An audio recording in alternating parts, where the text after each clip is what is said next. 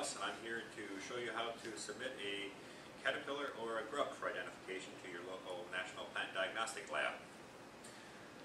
So, of course, most insects preserve very well in alcohol, and in the case of soft-bodied insects like caterpillars and grubs, there is one more step that will help the specimen to be in better shape when it gets to the lab, and that is dipping it in hot water.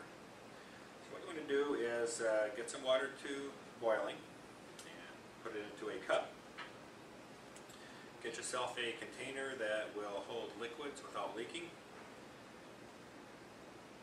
And drop your caterpillar in there for about a minute,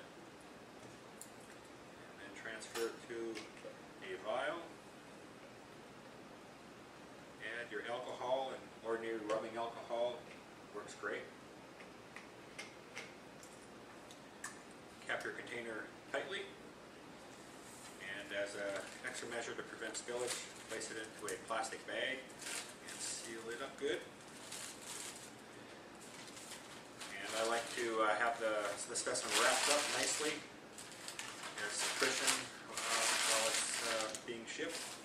Place it into a small box, and a small box is much preferred over envelope or even a padded envelope for making sure that your sample doesn't get crushed while it's being shipped. Then fill out the submission form as completely as you can with all your contact information and any information that might help a diagnostician, such as what kind of damage the insect was doing, the host plant that it was feeding on, where exactly it was found, and so on. Place your submission form in the box along with your sample, seal it up good,